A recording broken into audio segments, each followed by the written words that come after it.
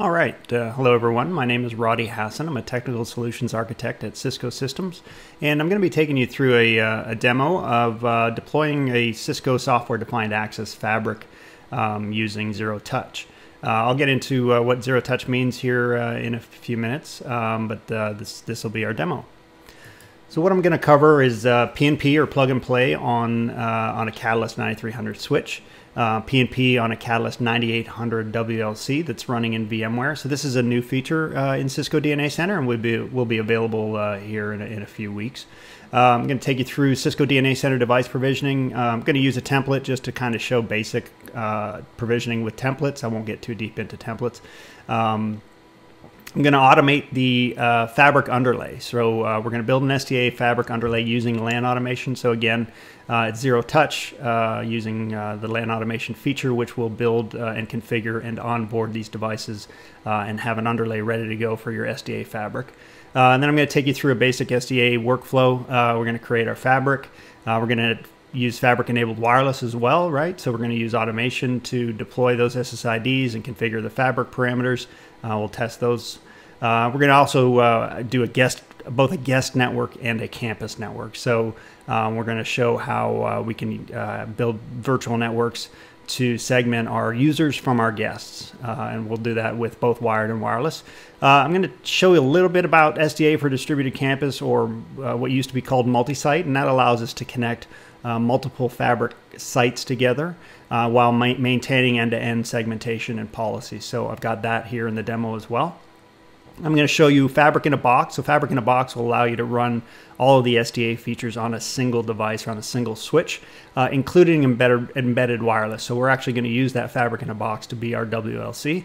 And then I'll just do some very basic policy and segmentation use cases just to make sure our fabric is running and show you what fabric or what the policy will look like. So what I won't be covering, this list is pretty long and can get longer, right? Because there's a lot of topics with SDA and SDA fabric, and you could go as deep or shallow as you really need to. But off the top, I'm not going to cover the basics of Cisco SD-Access. If you're watching this video, I'm going to assume that you understand what an SDA fabric is, what the benefits are, what a border, a control plane, and a fabric edge are used for. So I won't cover that too much. It'll come out while I'm discussing it, but I'm not going to get too deep into an introduction of Cisco SD-Access. I'm not going to get too deep into Cisco ICE either. That could be a whole series of videos by itself, and there's a ton of ICE information out there already.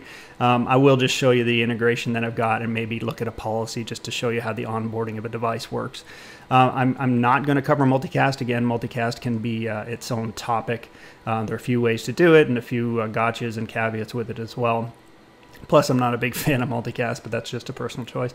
APIs I won't get into. Again, it tends to be a moving target, and I'm frankly just not that good at them.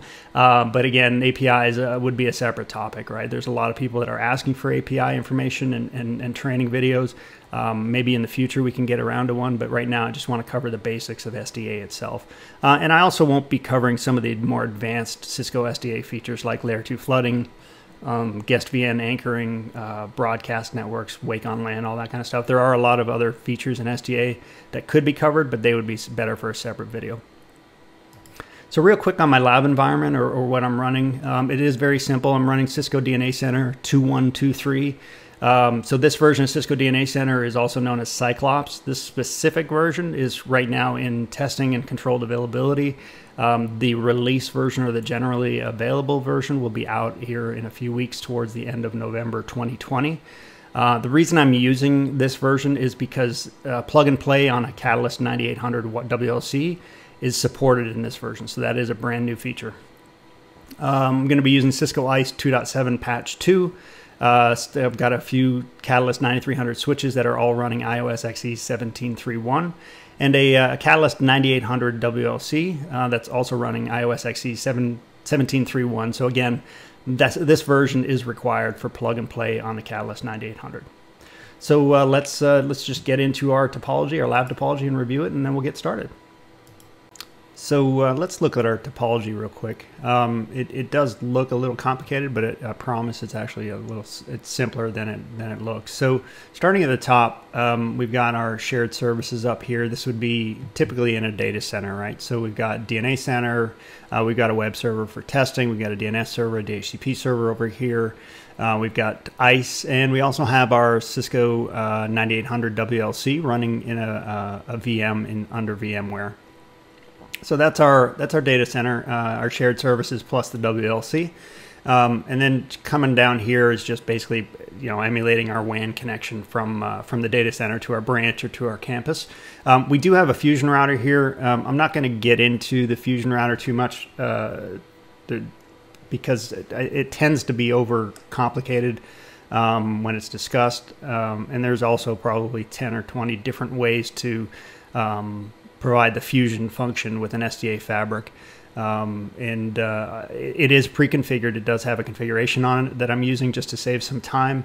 I'll talk a little bit about it when I get to border automation, but for now I'm not going to cover the Fusion router too deeply, and I've just got a simple layer 2 switch here between the Fusion router and my fabric. So this is the fabric. This is the important part here. We've got 4 9300s. I don't have a cloud here, but this is basically going to be our San Jose site, and over here will be our San Francisco site. And said there's 4 9300s here. We've got a switch that is acting as a control plane and a border. We've got a fabric edge switch down here. This is going to be our transit control plane, and that transit control plane is used for SDA for distributed campus or multi-site. So again, it's just a 9300. It'll act as a transit control plane, which is required for multi-site. And then we've got our fabric in a box. And the fabric in a box, as I mentioned in the intro, is where you can run all of the SDA features in one device, in one switch. So this switch here will be our border router, our control plane, our fabric edge. It's also going to have embedded wireless enabled, which will allow it to act as a WLC. So you can see here we've got an access point that's connected to the fabric in a box. We've got an access point connected to this traditional fabric edge over here in San Jose. We've got some test clients, including a wireless test client that we'll use to connect to both the wireless network over here in San Jose, and then we'll switch it over to the wireless network here in San Francisco.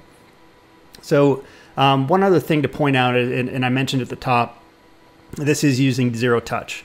And what do I mean by zero touch? So I'm not talking about zero touch provisioning, which is actually a technical feature. We're actually going to be using plug and play. All 4 of these 9300s here and the 9800 are in an out of the box state right now. So what do I mean by that? If we jump over to our edge switch, we can see it's sitting at the auto config prompt, the same prompt that you would get if you were just pulling a switch or any Cisco device really out of the box and connecting it to the network and looking at the console. You would see this switch. So you should recognize what this prompt is. It hasn't changed for about 25 or 30 years. So all of the switches here are in that state, and that's what I mean by zero touch. We're going to bring them in into the network. We're going to onboard them onto the network and build our SDA fabric without ever touching the console of those devices. So that's where we're going to get started, and let's jump into the demo. So we're in Cisco DNA Center here, and I mentioned at the top that this is the 2.1.2.3 version, or Cyclops. It's not that much different from a UI perspective. The workflows are pretty much the same. We do have a little bit of a difference as far as navigation is concerned. Over here we've got this hamburger menu that we can click on to jump to the various sections, where before we had a 3x3 I guess a waffle, is it called up here, that we how we would navigate around. So this hamburger menu is now part of DNA Center, and it does make it easier to jump around from different sections. So the main screen is the same. We've still got our assurance data and our dashboard. So there is some pre-configuration that I've done in this, again, mostly just in the interest of time. I built out some sites. I've got a Bay Area, and that's broken down into San Francisco Building 1 and San Jose Building 13. And if we click on any of those, we can see that the map will zoom in to where that location is. And then under each of these 2 buildings, we've got a pair of floors as well, so that we can assign our devices to. So again, nothing crazy or too custom, just some things that I did ahead of time to to get us ready for the demo. The other thing that I've already kind of done ahead of time is put in my network settings, including our integration with ICE. So if we go down here into network settings, we can see I've already got ICE servers assigned to for network authentication and for client authentication. And I've got some values plugged in for DNS servers and NTP servers and that kind of stuff. So like I said, this is pretty standard. These are settings that have existed in DNA Center since day one, so nothing too crazy here. I've also got device credentials set, again, pretty standard, and IP address pools that I've already defined. So for our testing or for our demos, we're just using our basic pools. We've got a pool here for, let me get into it. We've got a pool for campus users. A pool for access points that where the access points will get their IP addresses from, pool for extended node, which we're not going to do in this demo, pool for guest users, pool that we're going to use for the LAN automation, which is key, and then also down here a transit pool, and this transit pool is actually going to be used for border automation, which I'll get into when I start building the fabric out. I think that's all I've already got configured. Oh, I do have one more thing, and it's important to show. I already have a couple of templates defined in DNA Center.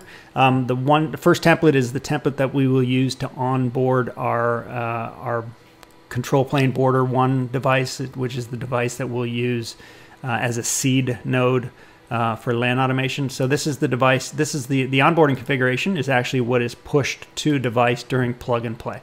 And the configuration is very, very simple. You can see here I've enabled IP routing. I've disabled domain lookup so that when I make a typo, it doesn't sit there and pause for 2 minutes before it gives me an error.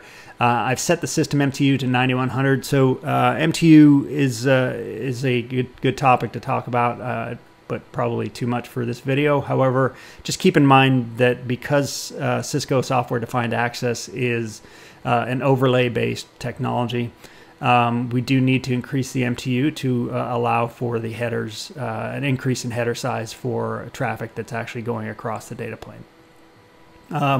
Other than that, again, this is a typical onboarding template.